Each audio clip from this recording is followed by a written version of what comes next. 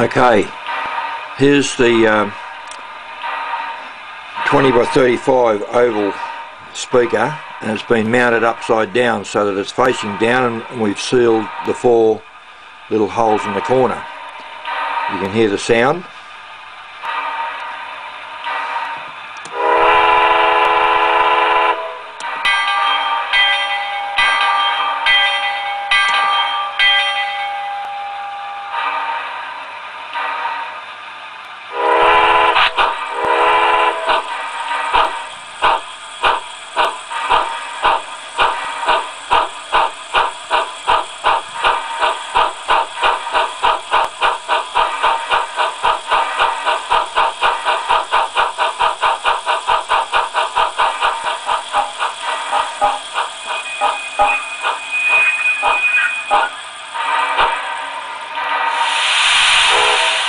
Okay, I set this decoder up. We've got a Tsunami, full-size C-class Tsunami there.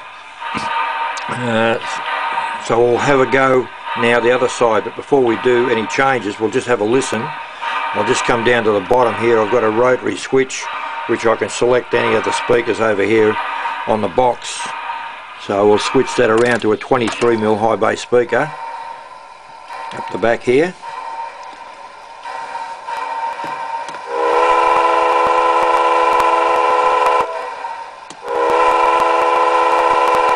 Just listening to the comparisons. Switch it back.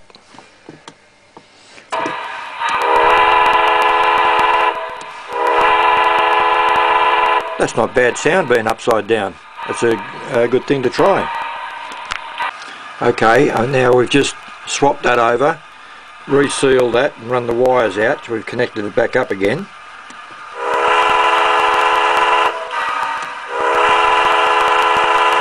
Sounds pretty much the same whichever way you put it in, as long as it was sealed off.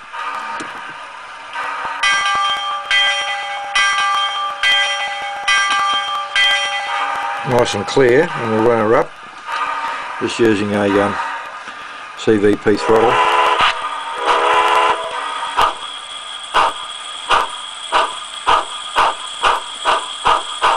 Let's say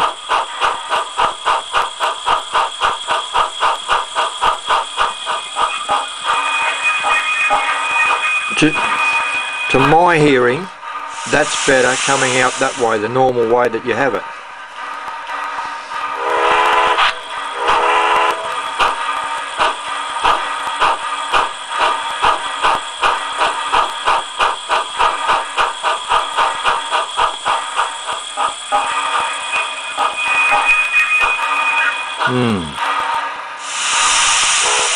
An interesting exercise worth trying out, reversing the speaker.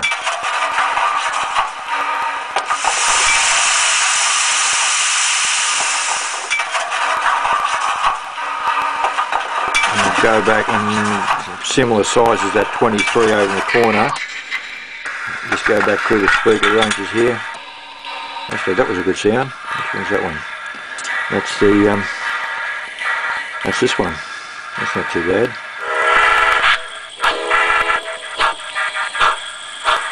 Little reflex one here. For C-class it's okay.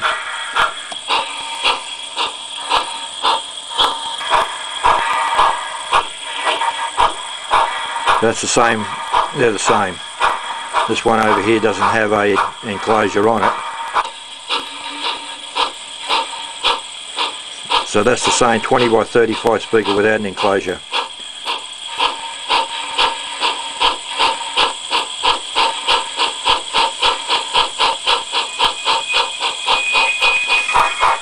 And that's with the enclosure.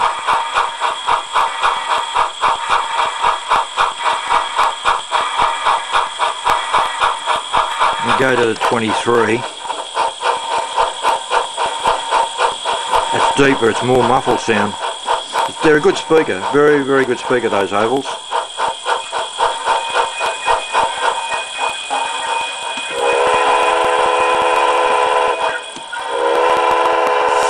Anyhow, that's a test proving what the gentleman said about reversing the speaker.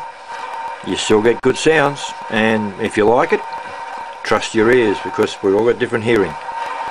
I hope this is of interest to you guys.